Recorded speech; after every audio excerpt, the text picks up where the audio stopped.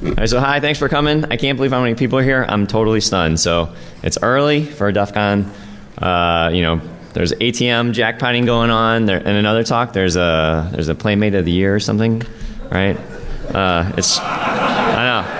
That's fine. I saw her though. She's not that cute. So what else? So I mean, anyway, I was really surprised there's people here. So thanks for coming. And I was like, optimistically, the room will be empty.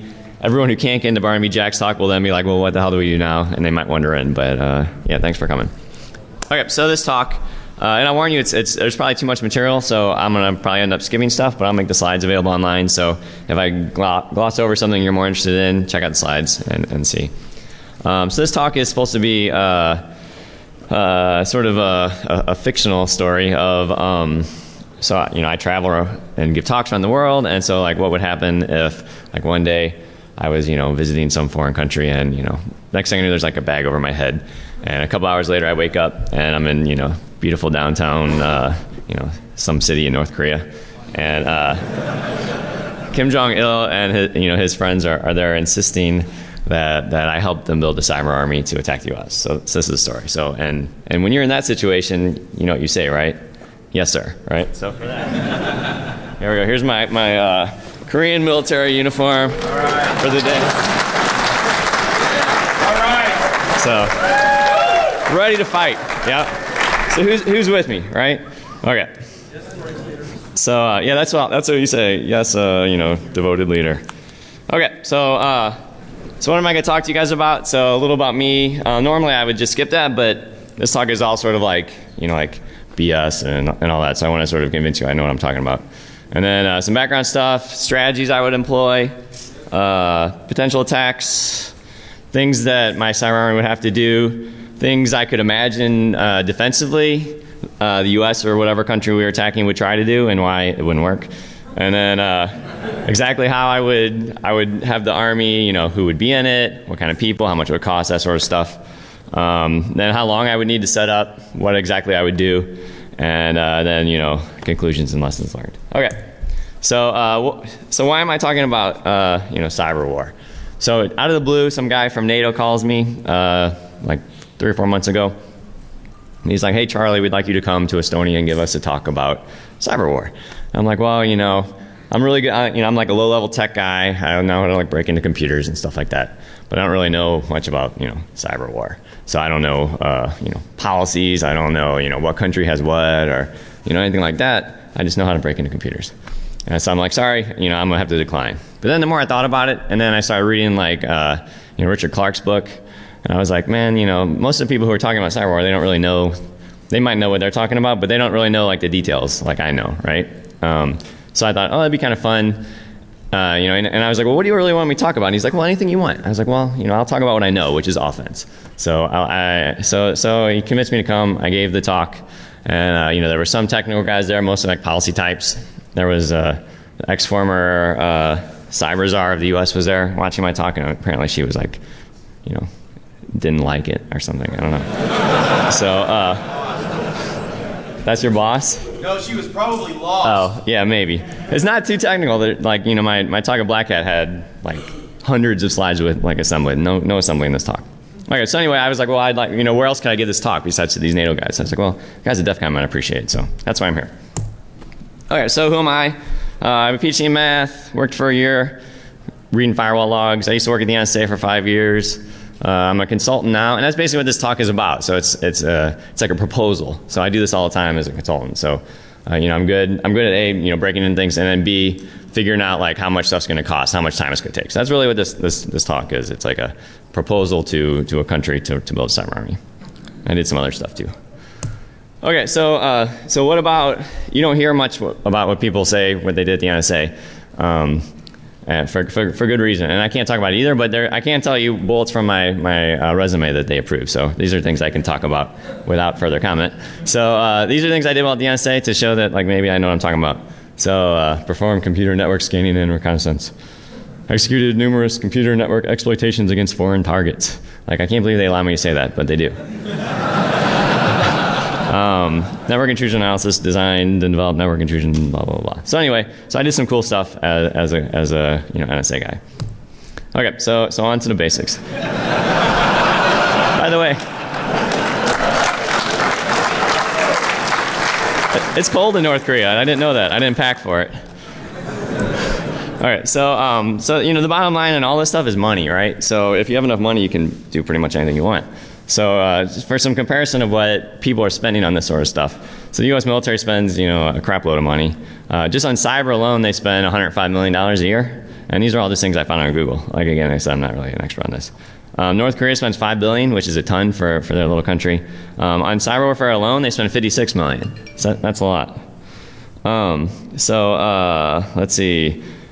Iran, by comparison, you wouldn't think they would have one. They actually spend more, $76 million. And so what I'm going to propose is actually a bargain. $49 million, and I can take down any country. Okay, so cyber warfare, what do I think it is, right? Everyone disagrees, so since I'm talking, I get to say what I think it is. It's collecting intelligence, controlling other systems, so making them do what maybe you don't want them to do. Maybe you just want to make, or people can't use the systems that they want to use, maybe General Hayden, my old boss, would disagree, but the general idea is you want to cause harm, like if you launched missiles and stuff without actually having to go through that trouble of doing that. Okay, some more statistics just to get a realm on your head around some of these numbers, because we're used to, at least me as a pen tester, we're used to corporations or something. So it's like now our target's sort of like the world. So what sort of numbers are we talking about? It's like lots of a few billion IP addresses in the world. 2 billion personal computers, 41 million iPhones, so that's a lot of iPhones. What about botnets that you hear about? How big are they compared to all the computers in the world? Well, they range anywhere from 3 to 10 million computers. And so if you think about that as a percentage of all computers, it's still a fraction of 1%. So very small percentage of computers. And if you think about all the people that have computers that have no idea how they work, it's amazing that it's not larger actually. Okay, so here's a word I throw around, so just to make sure we're all on the same page. It's the remote access tool, RAT. So it's, you can think of it like a rootkit or the equivalent of a really advanced interpreter or something. So it's something that you're going to put onto a computer that you've compromised that allow you continued access, allow you to then attack other computers. Basically a way to contact this computer that you've broken into at some point. And I like it, so it should be hard to detect. Yeah, no kidding. Okay, so now a little divergence in the 0 days, and I'll try not to spend too much time because this audience probably understands what a 0 day is and why they're important. Where the guys at NATO, I don't know if they really, I wanted to really emphasize hey, there's these things called 0 days. So as you know, it's for a bug that there's no patch available for. So then I want to emphasize to them that these exist, and you guys probably know that, but just for some stats. So 2005, so these are mostly ones I know about since, I know about stuff I do. So 2005, I found a bug in Samba. It was around for 2 years. So that's a long time for a bug. There's this JBig2 Adobe Reader vulnerability. Discovered in 2008. This is discovered by a bad guy this time. I'm wearing a military uniform from Korea, so maybe I'm not one to speak about who's good and who's bad, but this is a real bad guy. And so he found it in 2008, and it didn't get patched until March, even though people knew about it. So, these 0 days are floating around. Pondell, 1 year I found a bug, but I didn't use it because you can only use one, so I kept the second one for the next year. So a year went by, nothing happened. And then, of course, yesterday I dropped a 0 day Adobe Reader 1 at Black Hat, or a few days ago this week. So yeah, 0 days exist. Okay, what about how long they're around? Because this is going to be kind of important because, I'm going to have my army, finding these 0 days. So I want to know, what their shelf life is. So these stats come from Justin Itel, who's CEO of Immunity, the company that brings you, Canvas, amongst other things. Anyway, the average lifespan, she says, from her statistics, 348 days, so just under a year. And the shortest one that they've ever had is 99 days, and the longest one was almost 3 years. So that'll give you an idea of how long you can expect your 0 day to sit around. Okay, and then, from the defender's perspective, it's pretty tough to find 0 days because you don't know what they are.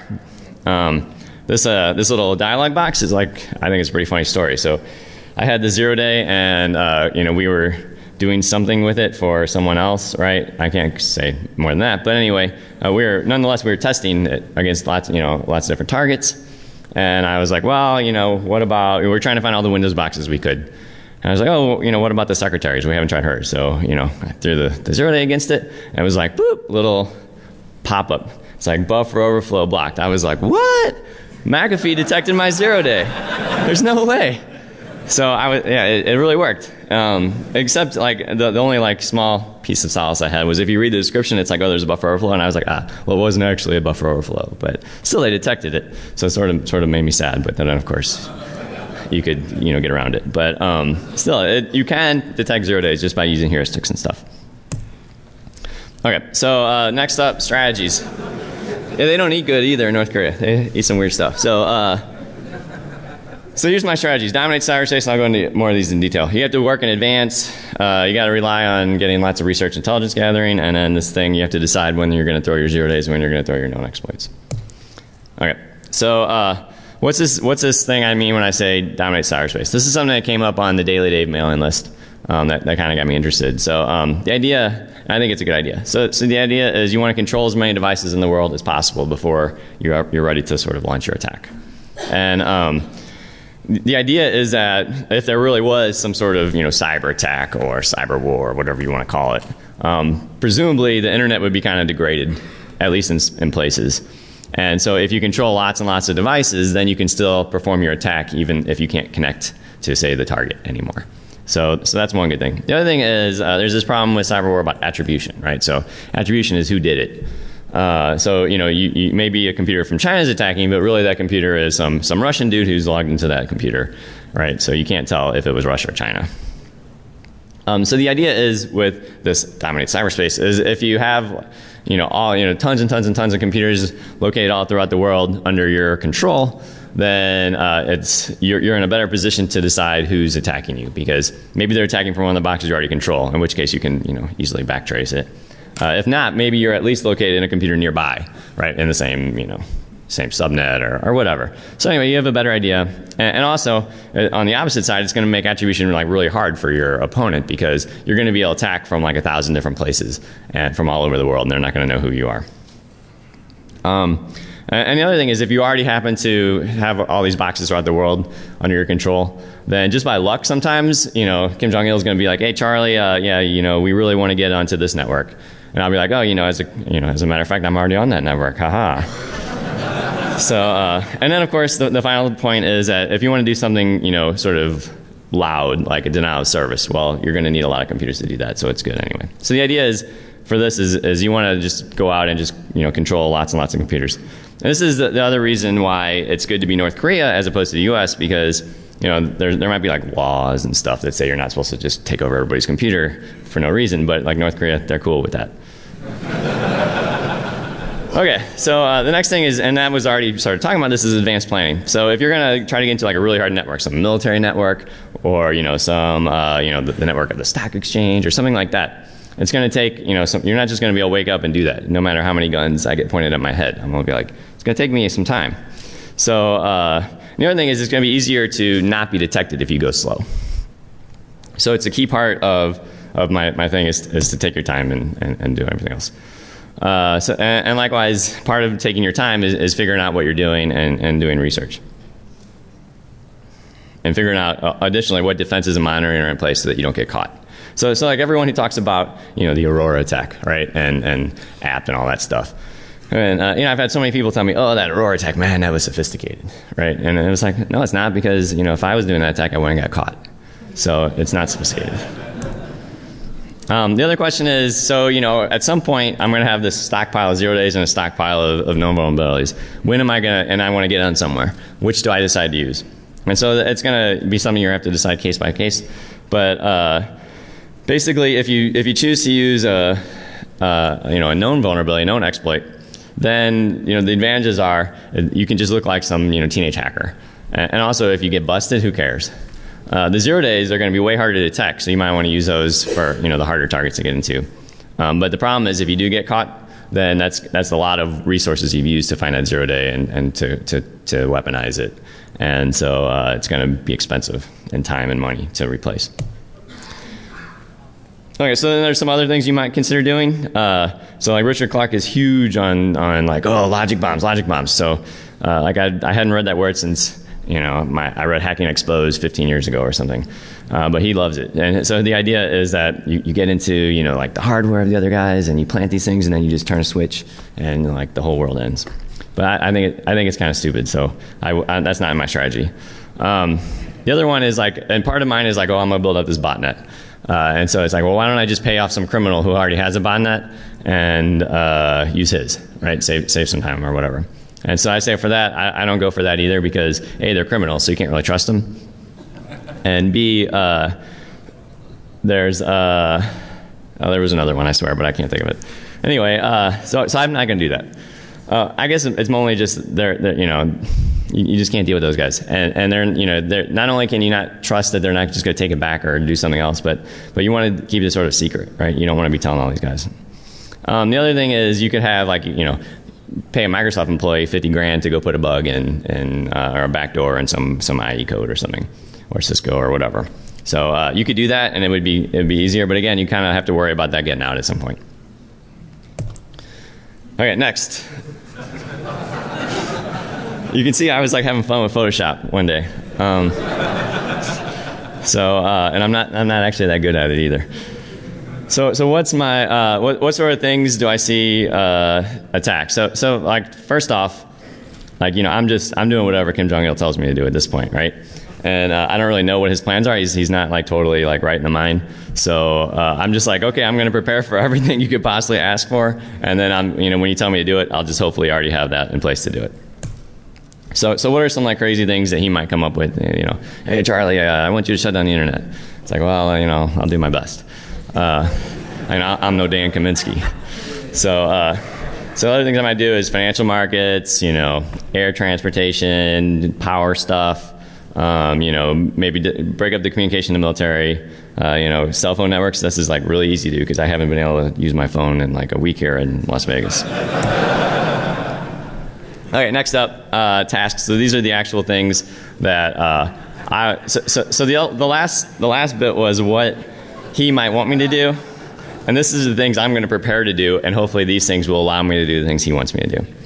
And everyone loves my book there in North Korea. Okay, so these are the things I want to do. Communication redundancy. So I want to make sure that if parts of the internet go away, that I can still, do my job, which is to destroy the U.S. capitalist pigs. Okay, distributed denial of service. I want to be able to get into like really hard targets, like military networks. I want to take down core infrastructure, and then there's these like air gap networks I'm going to talk about and how I would attack those. Okay, so I mentioned this already. So I want to have redundant communication to all these computers that I'm launching my attack from throughout the world. So the idea is that the people, so not just the computers, but I want to have people like stationed throughout the world too, right? So if I don't want to have like all my cyber army like holed up in a bunker in North Korea, right? Because then all you gotta do is snip the cables going into North Korea. There's probably like 2, and I'm gonna be shut out. So I want to have like people all over the world, and in this case I'm attacking the U.S. So like have them all over the U.S. as well. And likewise, I want to have communication to those people and to like other computers that I own through lots of different ways. So instead of so I'm assuming the internet at some point is going to be difficult to use when I'm doing all these things. So I want to have like be able to talk over the phone lines, over like satellite phones, anything I can think of. The idea is even if the internet like somehow like became completely unusable, I could still communicate with these computers to continue the attack, or I could actually stop the attack if I wanted to. Okay, so what next? Well, this is like, I really even hate to bring it up because it's so like it's so dirty, right, and messy. But the great leader says he might want it, so I need to be prepared. So denial of service. So you fled too much traffic. And the point to make here is like if the internet would go away, or if Google went away, or Gmail or whatever, like North Korea is just fine with that. Like the average person in North Korea could care less if the internet is functioning or not. Where like other countries might have to actually worry about this, but I don't. Okay, and then how am I going to get this botnet? Well, basically I'm going to just use a crap load of basically how the bad guys do it. And the idea to me is like, man, if these bad guys are I'm not saying they're not smart. But they're not. They can't be that organized. They can't be more than a handful of people, I would guess, doing a particular botnet. And I'm going to have, when you see my sites, like hundreds of people, trained people like with like management and stuff. So I don't see why any reason I can't make like way huger botnets than they can. So the idea is just collect a bunch of boxes, make sure that no one else is on them, clean them up as much as you can, and move on. And for this task, I'm not going to use any 0 days because obviously when you look at the size of botnets, you don't have to. So what else do I want to worry about as far as the North Korean botnets? So I want to make sure that I use different botnet software for different botnets. I want to have them make sure they're the same thing that normal botnets have, so they're not centrally controlled. So you can't just like take out one computer and then all of a sudden I can't communicate with my botnets. I want to make sure they're all over the world. So again, if you like snip off communications to one country, it doesn't really affect it. And all over the target country too. So like even if the target country disconnects itself from the internet or from parts of it from the internet, I can still keep doing my denial of service. And the idea is to make it just humongous, like 100 times bigger than anyone we've seen so far. This is just a picture to show like the diversity of what I'm talking about. So even in the US, I have like, however many, 7 different botnets, like all different code, all different communications. So if you take out one of those colors, you can't, it doesn't really affect the overall picture of things. And they're, throughout the world and the country. All right, and then there's going to be these, hard targets, like, Kim Jong-il is going to roll in one day and I'm, happily typing away. He's going to be like, yeah, Charlie, I need to get into, Wall Street computers, do it. I need to get into, NSA's top secret network. And I'll be like, okay. So, so these are hard, right? And the idea is, the way I differentiate a hard target from like, an easy target is that they actually have a security team. They actually have, dedicated security devices and that sort of thing. And that's what makes it hard. But if you look at botnets and, how big they are and the sorts of nodes they have, there might not actually be a hard target. Like there's computers that are owned like all over and all companies and stuff. But still, I imagine there'll be some that'll be harder than others to get into.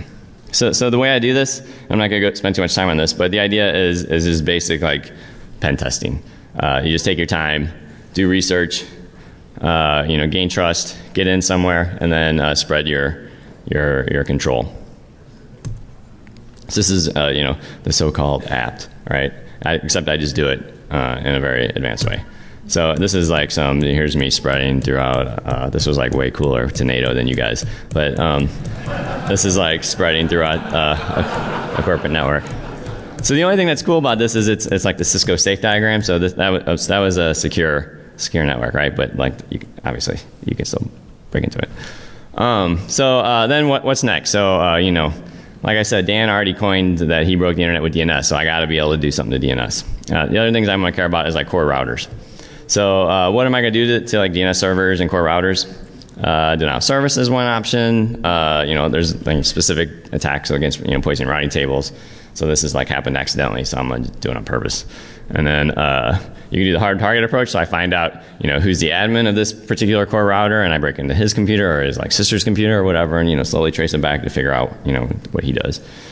And then of course I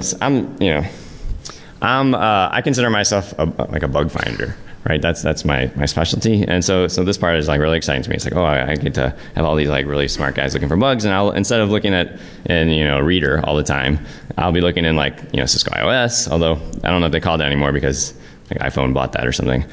Juniper stuff like in the bind implementation and Microsoft DNS. And the thing that's really exciting about this is you don't actually necessarily have to control this, right, and take it over. It's good enough to just find a denial of service, which is usually like pretty easy to find. So if I can just keep crashing like a core router, that's pretty good if I want to make things hard. All right, so I talked about these air gap systems earlier. So what is it? So if you have like if you really want to have a secure network, so like a nuclear power plant or something, right? You don't necessarily want this thing plugged in the internet, because you don't want some guy in Yugoslavia attacking you or something.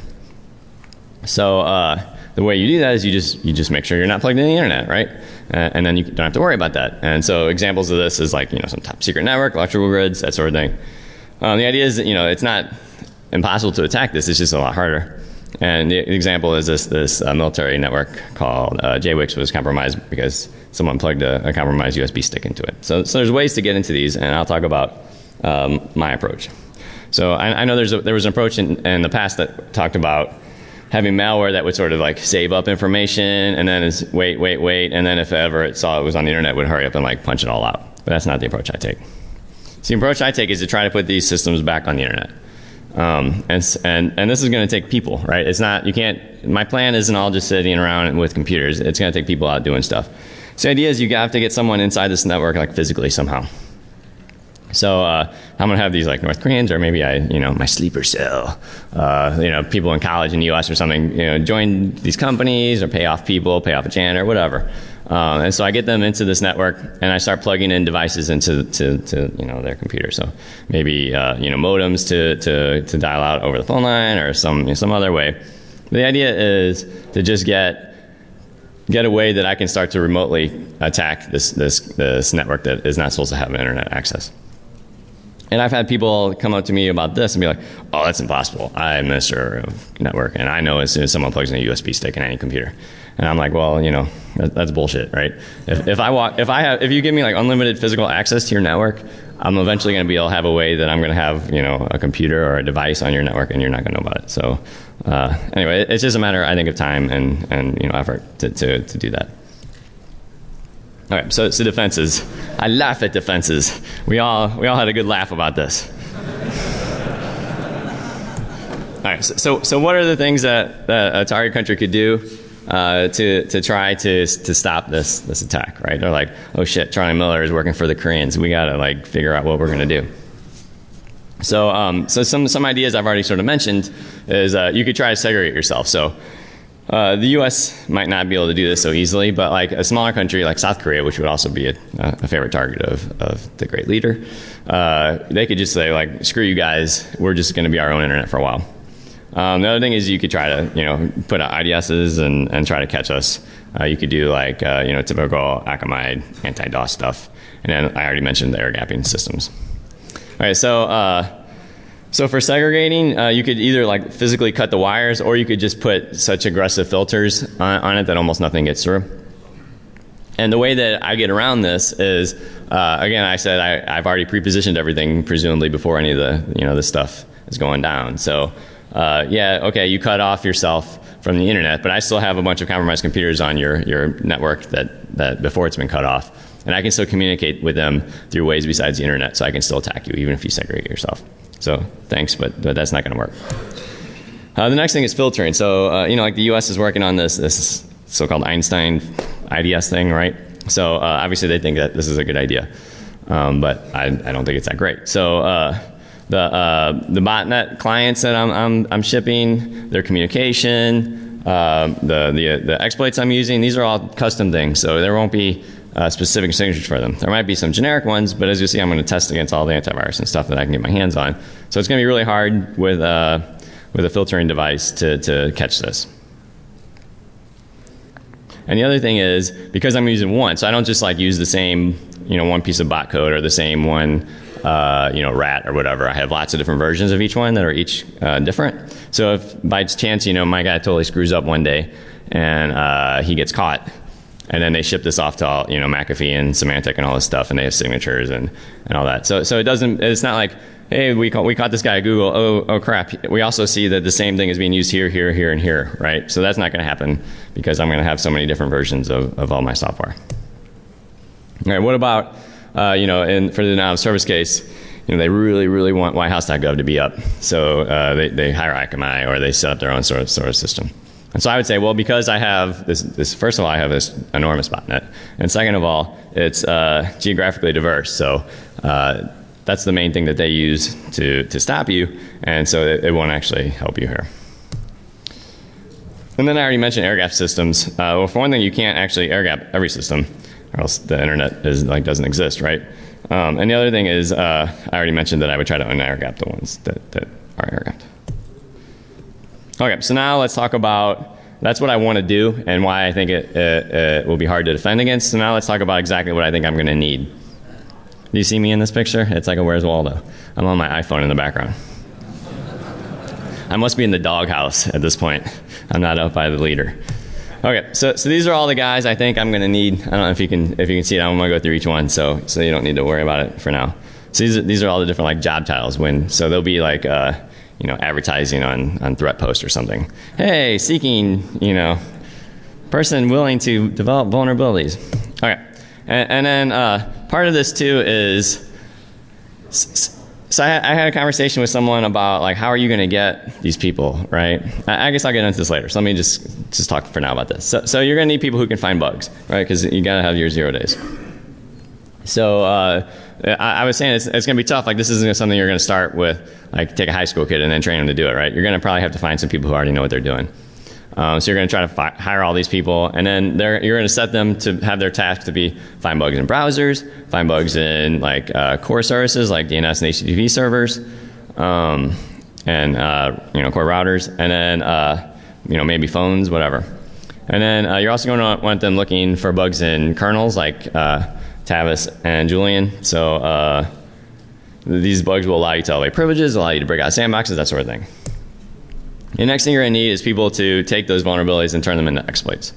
So it used to be that basically the same person who did that, who found bugs, could write exploits, but now it's getting so hard, you pretty much it's almost a different skill set. For example, I'm like way better at finding bugs and writing exploits. So these guys are going to be writing exploits for known vulnerabilities and for 0 days. It takes a lot of skill with all the defenses that are put in place by operating system vendors these days. They're going to be able to have to write it for all Windows, Linux, Cisco, whatever. They're going to have to be able to defeat ASLR, DEP, sandboxing, whatever they run into. That's hard. So those are the guys who are going to be writing the exploits. The next are going to be the guys who are trying to get nodes for the botnet, right? In case, I personally will try to recommend him not doing that because it's so yucky, but he might want to do it. So for this, I'm going to be using the client-side exploits that my exploit writers are writing, and these are, like I already mentioned, these are going to be for known vulnerabilities. And then, just do the same thing that the stupid criminals do. Oh, and I'm also going to have, I'm going to have to have servers that are, serving out these exploits, so I have to maintain those.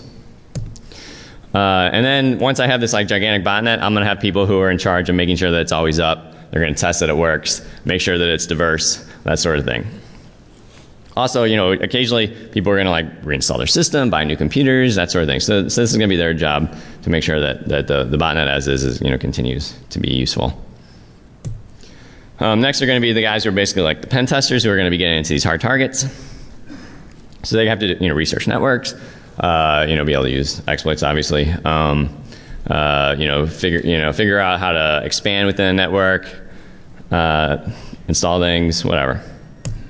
Then the remote personnel are going to be the guys who are sort of physically spread out throughout the world, trying to make sure that we have this redundant communication, trying to get jobs at important places, and bribing janitors, whatever. And then I'm going to have a bunch of developers who are going to be writing my tools for me. So writing a botnet is just software. You can get any developer to do that if you pay them adequately and put a bag over their head or whatever. What else? We're going to need tools for everybody else. Where some of this stuff is going to be like rootkit, in the kernel. So we're going to need some kernel developers. And then it's important, although I hate to admit it, but testers are really important. So they're going to have to test our exploits, all our tools, make sure everything's functioning, and they're going to buy every IDS on Earth and make sure none of our stuff's detected, and check that periodically. And then, if you take a guy like Mark Dowd, he's, the smartest guy that I've ever met, but still he doesn't know about SCADA or about, whatever else little very particular niche that we care about. So we're going to have consultants come in and tell us what to do as far as if we want to take down these, very specific things like SCADA systems or something. And then we got to have, your sysadmins to keep things running. That's it. So these are the different job titles. Let's see, 15 minutes. I think I have some time. So next is how much I think these are going to cost, how many people I think I need for each of these.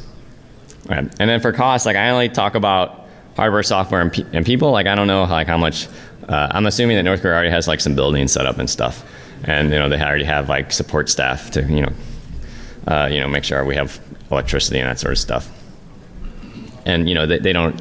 People in North Korea don't really need health insurance and retirement, so that's not an issue.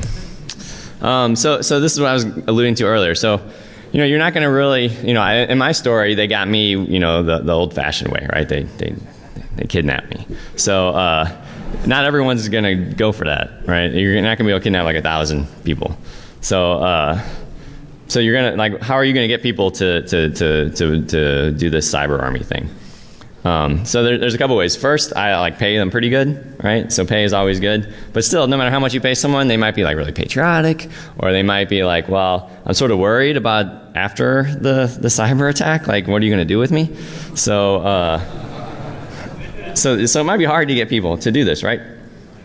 So originally, when I talked at NATO, I didn't really talk about this subject. This came up in the question and answer part. I was just like, well, I'm just going to pay him a lot. But there's other ways you could do it. And, like various movies plots, right? So you just have hire all the consulting companies, give them one little piece. Hey, I want you to develop this piece of code. It's kind of like a piece of bot software or whatever. Or I want you to find, I want to buy a zero-day exploit from you. Whatever. And so between all that, you get enough tools to do the things you want to do. And it's better. Like, so this was something else that pointed out to me. It's like, well, by your cyber army, you are hiring up all the best people, right? And like all of a sudden next year at Black Hat, there's like nobody there. So people are going to notice there's something going on, right? And I was like, oh, that is true. So that it's better if you can figure out a way to sort of do it through the consulting route or something. Okay, so here's the number of people, what I think it'll cost. I'm going to go kind of quick. You can check out the slides for details. So vulnerability analyst, this is like basically what I consider myself, so someone who finds bugs. So you need like 10 guys that you're going to pay very, very well to find all the bugs. I think it's hard, but I'm biased because that's what I do. And then like 10 just like CS majors, right? Guys who just graduated, but they don't necessarily know much. And so $3 million a year for these guys. Exploit developers. So these are the guys who are figuring out. So you got 10 guys who are like, super elite dudes who they know how to get around. They can figure out new ways to get around mitigations. So they're sort of almost like the theoretical guys, and they're also writing some exploits. Then you've got 40 of these guys who basically know how to write exploits, but they're not like rocking the world with their research or anything. And then you just got like 20 dudes to kick around too. So $7 million for those guys. So these are all US dollars too. Like you can probably do it way cheaper in Korea, but I don't know what Korean currency is like. So and then these are the guys who are basically like the current criminals, right? The guys who get nodes for the botnet. So 50 good guys, 10 like little. I always like to have like 10 guys that kick around. So $4 million. Then the 200. So this is like the majority, almost half of my workforce I think are these guys. These are the guys that just try to maintain this like huge botnet, make sure it's still working, test it, that sort of thing. 200 guys who have like degrees in computer science, and then like 20 other kind of college kids. $12 million. These are the pen tester guys, 50 of those guys, because there's going to be like a lot of networks that are going to want to get in. And like for comparison, the company I work for is like 12 guys. So this army is like way huger than mine. We got 10 guys that kick around. These are the guys that are like wandering around the world trying to get jobs and stuff. So I don't actually pay for them because I figure like, it's not really a technical job, right? North Korea probably has people who are already good at this. So these are the developers. So these are the guys writing the code for us, writing the botnets, that sort of thing. 10 like really skilled guys, 20 just like, straight out of college, and then 10 kicker-rounder guys. Testers, and then these are like everyone else. So these are the consultants. So I'm willing to drop $2 million a year on people that tell me how SCADA systems work and how, Wall Street systems work and that sort of thing. And again, maybe I'm biased because I'm a consultant. Sysadmins, and then managers. Like as much as I hate managers, I end up spending a fortune on them. So $6 million. Okay, what kind of equipment do I need? Well, I don't think I need that much equipment really. So a couple computers for people to work on, like a real kick-ass lab with like all equipment that like core routers and that sort of thing, switches, phones, whatever. And then of course the mandatory software you would need. And what about the servers that are going to host our exploits for collecting bots? And we'll just take those over. We don't need to actually buy them. Okay, so in all, my cyber army, 600 people, 45 million in salary. So it's not a bad average salary, and 3 million in equipment. All right, so here's the pie chart. See, I'm truly, this is like in my slide deck that I would present to the great leader. So on the left is how many people, and on the right is how much they cost. So you can see like the biggest pie chunk is the guys who just are maintaining the botnets, and then the sort of like super advanced people are the kind of in the top. So on the yellow is the pen testing type guys, and the green are the exploit writers, and in the middle the little blue pie slice is the guys who find bugs. I have sysadmins for that. That was the sysadmins. I don't know where they are on here. They're red. They're the teeny little sliver next to the operators. So, yeah, they're willing to work 24 hours a day, I'm sure.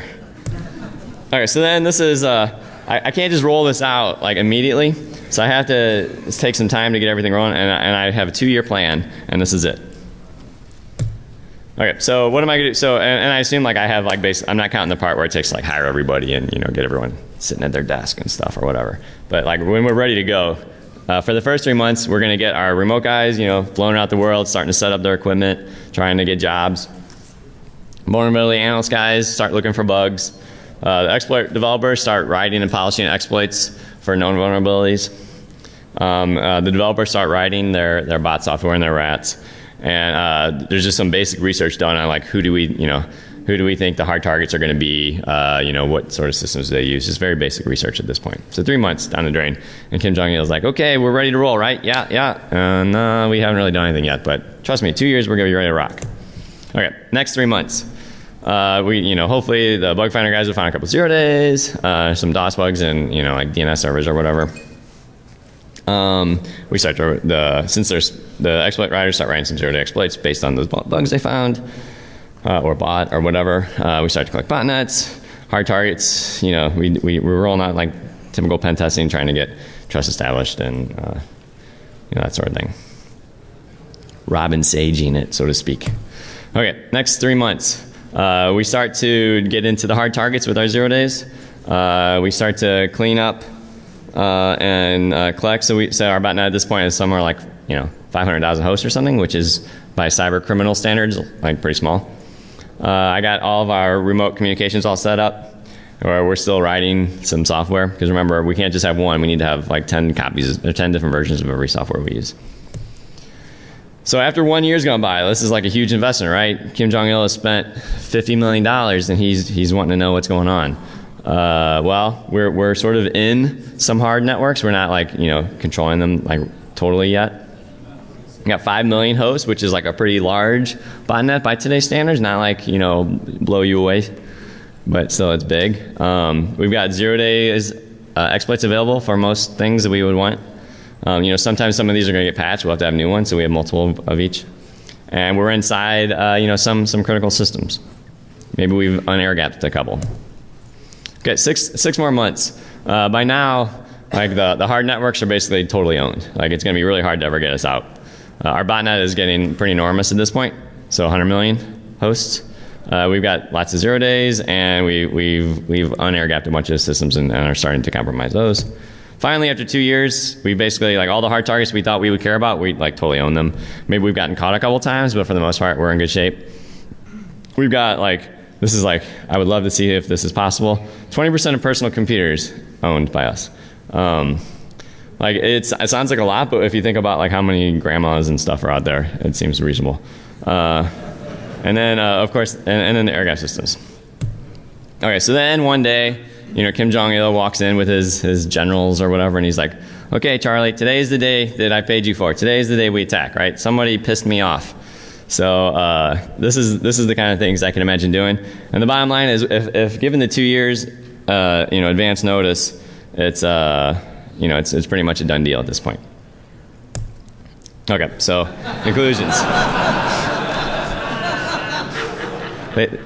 So they never stood a chance against me and the leader. Although he prefers champagne and I like beer. Okay, so what lessons can you draw from this? So as much fun as I had thinking this up, I went to NATO for God's sakes, right? So it couldn't have been that evil. I was hoping that some good would come from it. And there's not much you can really do, but there's some stuff you can do. So the idea is that with enough patience and money and time, it's going to be really hard to stop a skilled attacker. This is the typical defender's dilemma. And again, the caveat is I play offense only, so maybe I'm sort of biased that way. The other thing is I spend all my money on people. I think people are way more important than equipment for this. And taking down the whole internet, I don't know about that, but the point is it'll be even harder if you want to take down parts of the internet and not your own. But for me, I don't care as a North Korean citizen. There's lots of talk about backdooring everything you see in the media. I don't think North Korea could really easily do that. and I don't even think it's necessary. So I don't think that would be part of the plan. The other thing is that my cyberwar plans involve people being around the world and doing things. It's not just something you can do totally remotely. So what about defense? The only thing that you can really take away from this, I think, defensively, is that you have time, right? So when Kim Jong-il walked into my office after 2 years, like, the U.S. was screwed. There was nothing that was going to stop me at that point. But for those 2 years I was building up, that would have been time you could have tried to detect it and stop it. So that's sort of I hope the takeaway is that it's going to take time, and you're going to have a chance to catch the people early, but by the end it's going to be too late. Oh, and then I go on my little rant about how vendors need to write better software and that sort of thing. But that was mostly for the NATO guys. I even took out a whole slide about that. Okay, thanks to the guys who gave me an early brief or early read of this, because again, it's like I usually feel more comfortable with like assembly language on the screen because no one can argue that what XOR does. But this is sort of a lot of opinion, so I wanted to make sure I was sort of on base. And that's it. So happy. I guess I'm heading off to another room or. Capri 112. Capri 112 if you want to chat about building a cyber army or check out my Korean stuff.